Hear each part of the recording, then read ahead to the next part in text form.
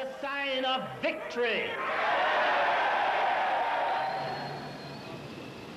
During elections, the humblest man on the street becomes the powerful consumer, with the power to choose, to reject, to buy. The only problem with buying a promise for a vote, however, is that promises don't come with any guarantees. A former politician himself, economist Lloyd, has his theories as to why promises are broken. They're all the same set of people. All of them were created by Williams politics because they all feel that you could make a statement on a platform 2 weeks before the elections, win the election, become a minister or a member of parliament, and change the world. Now, you see, Williams came to power because he formed a party in January, and he was the prime minister in September. And they all believe that politics is magic.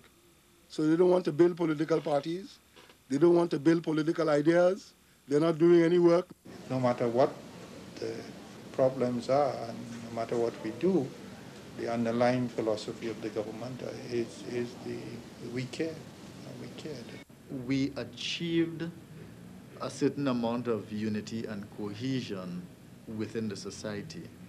And I think that racial tensions were less and not intense during the period that we were in.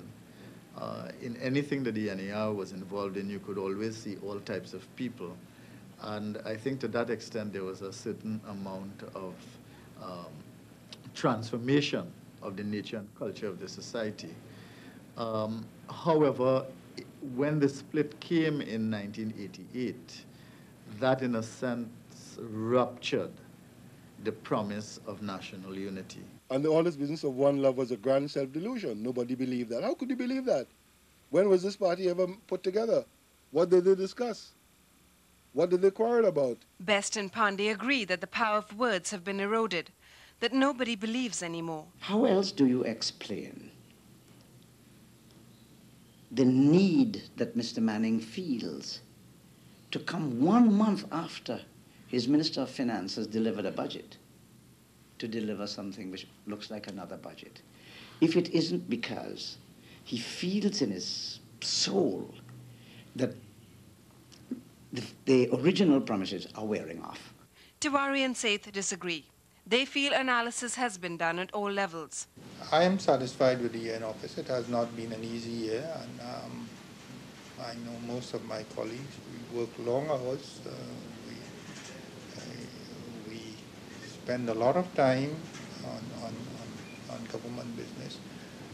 We have a cabinet that is working as a team. It's very cohesive. If they face the question of alienation, they will have to renege on their racist policies, for example. The PNM has created a racist political syndrome in the country, which they'll have to deny.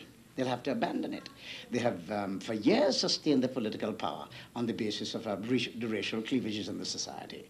And to confront that problem and to deal with it. Tewarie feels it is impossible to move a country forward on the basis of race. The PNM and the UNC, whatever you call them, are always, to me, two sides of the same coin.